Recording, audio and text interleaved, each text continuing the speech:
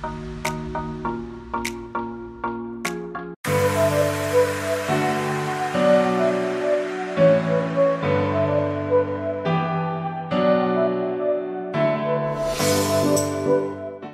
guys, Ashley here, and this video is 5 ideas for modern day servanthood. So the first idea is to cook a meal for your family or friends, and I just want to say thank you so much to Blue Apron. They are sponsoring this video. So Blue Apron is a company that delivers all the farm fresh ingredients you need right to your doorstep in exactly the right proportions. So no trips to the grocery store, they just deliver it right to your home, and there are amazing recipes that you can choose from. And what's cool is that this really helped me for serving, because I made this meal for my mom, and I think that one way we can serve, especially the people in our family, is by cooking a nice meal for them, because you can have good fellowship when you cook a meal and then serve it at a table with family or friends or a small group or anyone really in your life that you just want to cook a meal for and just share the love. And I think that when you do this, especially me doing this for my mom usually does this for me. So me being able to do this for my mom was really great and an awesome way to serve her.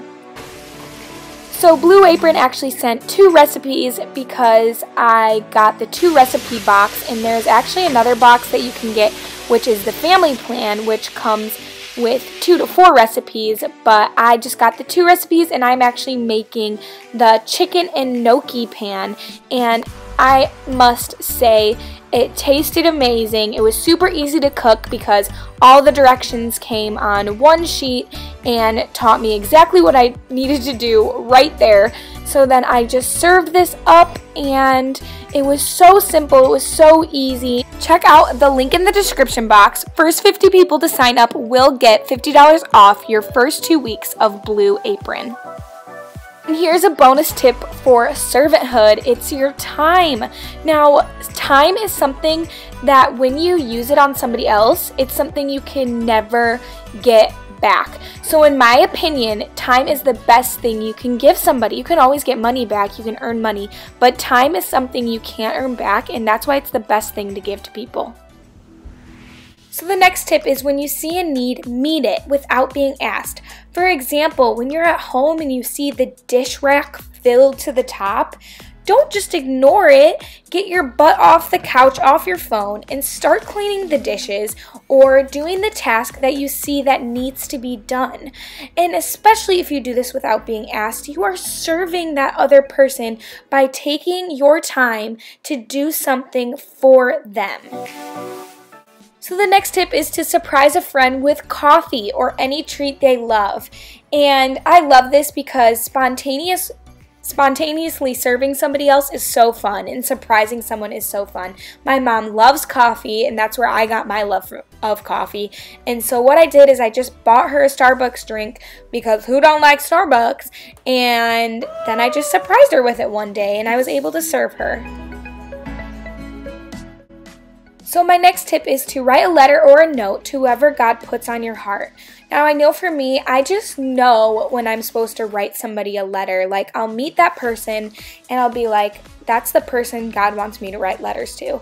And I love writing letters because they're so uncommon today. And so in this video footage, I'm writing a letter to 2 girls I met on the missions trip I went on, who I had such a sweet connection with, and I just wanted to keep encouraging them throughout the year. So I would really encourage you guys to write notes or letters of encouragement to people. Paul did this. He wrote letters to a bunch of people in the Bible. So we know it's a biblical thing, and it's a great way to serve someone.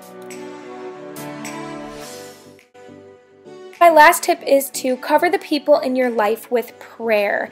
And I actually think this is the best way that you can serve and love somebody else is through praying for them, because you're taking time out of your day, you're taking your eyes off of yourself, and you're really just focusing on praying for the other person. I actually want to leave you guys today with this Bible verse which says, "Be devoted to one another in love. Honor one another above yourselves."